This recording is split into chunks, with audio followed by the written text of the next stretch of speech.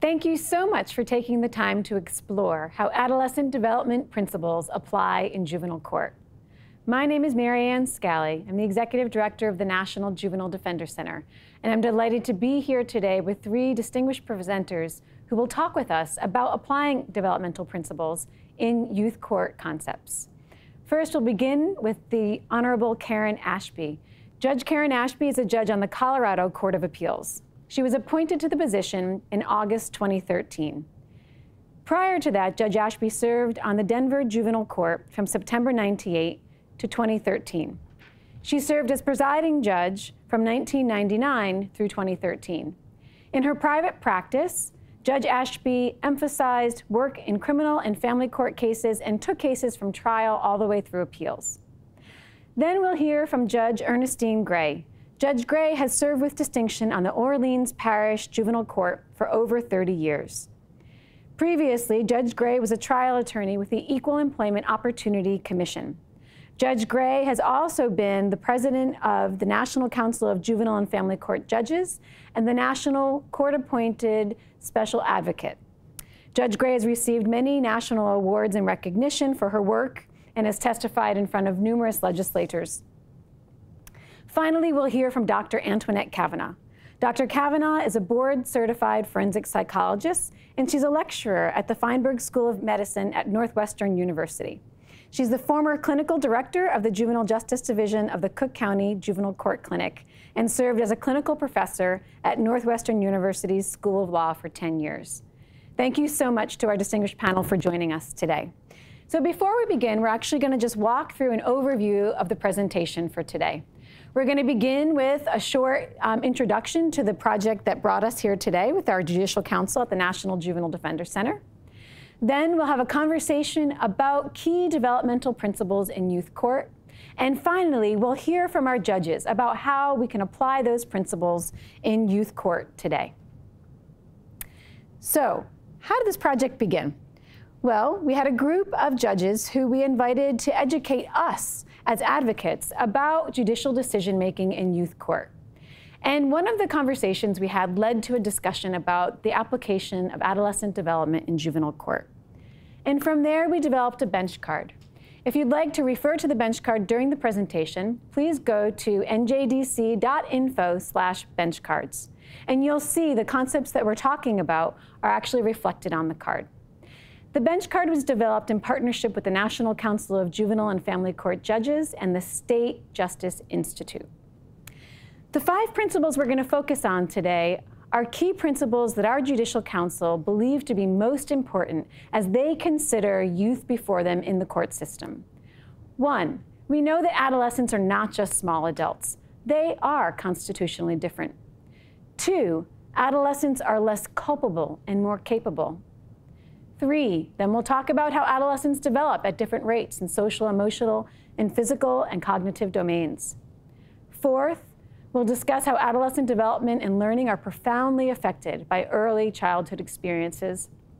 And finally, we'll talk about how secure relationships promote successful adolescence. After discussing those 5 principles, we'll turn back to our judges and hear about how they apply those principles in juvenile court decision-making. So, let's begin with principles of adolescent development. Judge Ashby?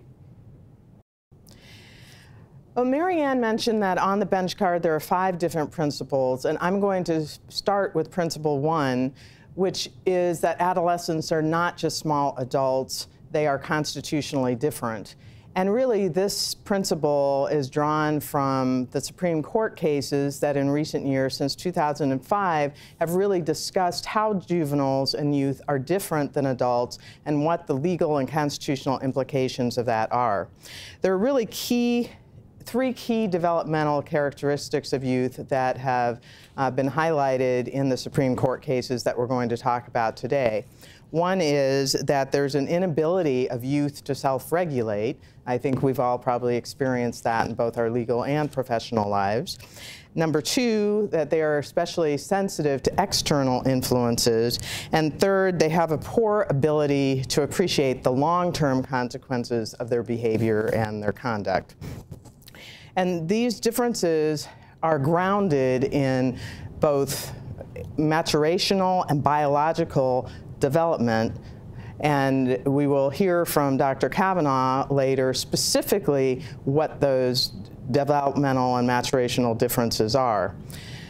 But as far as principle one, this quote, or this principle, really comes out of language from the JDB versus North Carolina case, where they quote Eddings versus Oklahoma, and say, "Our history is replete with laws and judicial recognition that children cannot be viewed simply as miniature adults." So let's walk through the various cases. The first case, as you'll see on the slide, is in 2005, Roper versus Simmons. And this was a case that abolished the death penalty for persons who were under the age of 18. And specifically in the case, the Supreme Court talks about the immaturity and the recklessness of youth, that they're more susceptible to peer pressure, and that they are developing, and therefore their behavior as a youth is something that's transient and not permanent. So that's a reason we may need to look at them differently than we do adults. We'll then look at Graham versus Florida from 2010, which held that a juvenile life without parole sentence is unconstitutional for a non-homicide offense. Then in JDB versus North Carolina, which is different because this is actually a juvenile case handled in a juvenile context, not in adult court. And Miller versus Alabama in 2012, abolishing the mandatory life without parole sentence for juveniles. And finally, Montgomery versus Louisiana, where the Supreme Court said that it is a substantive change to the law, and therefore the principle that we are going to treat youth differently is going to be retroactive, and the life without parole sentence will apply to juveniles who were sentenced prior to the date of the Montgomery case. So let's look at Roper versus Simmons, and really specifically, again, they talked about the immaturity and the recklessness and the susceptibility to peer influence and how their behavior and development is transient.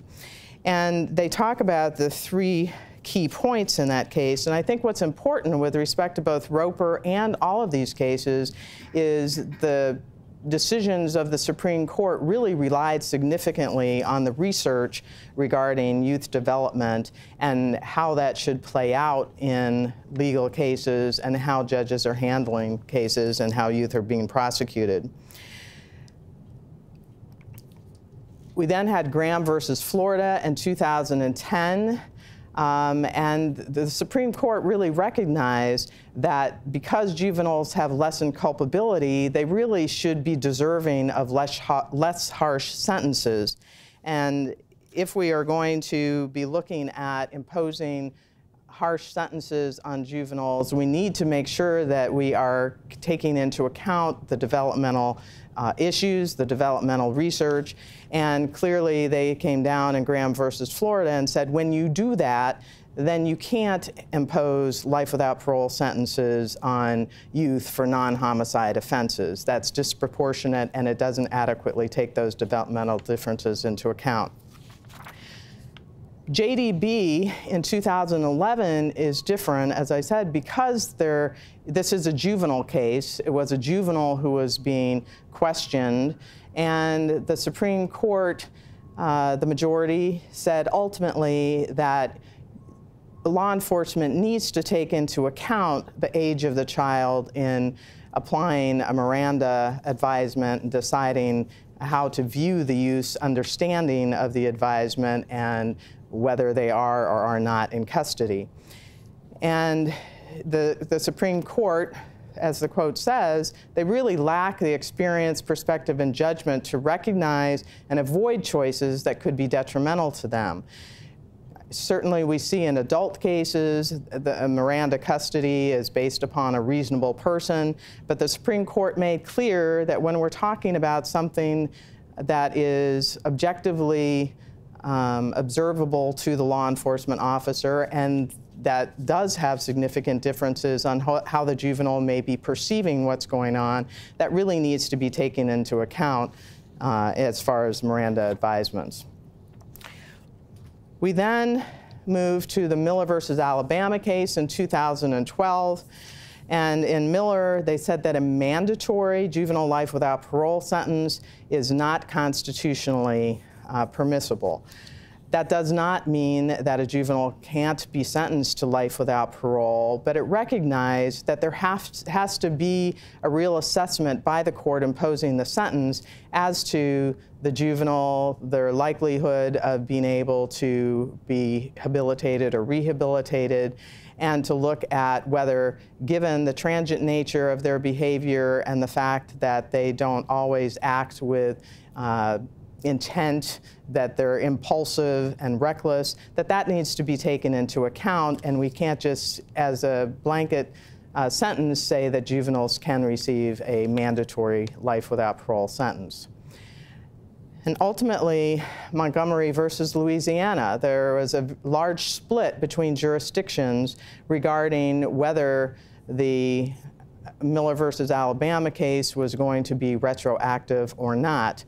And the court in Montgomery really looked at all of the cases going back to Roper and what the foundation was regarding developmental characteristics of youth that was the underpinning of those cases, and ultimately said the rule that we have applied in those cases and the need to recognize the maturational differences of children is a substantive change, not a procedural change, and therefore under Teague we need to apply that retroactively.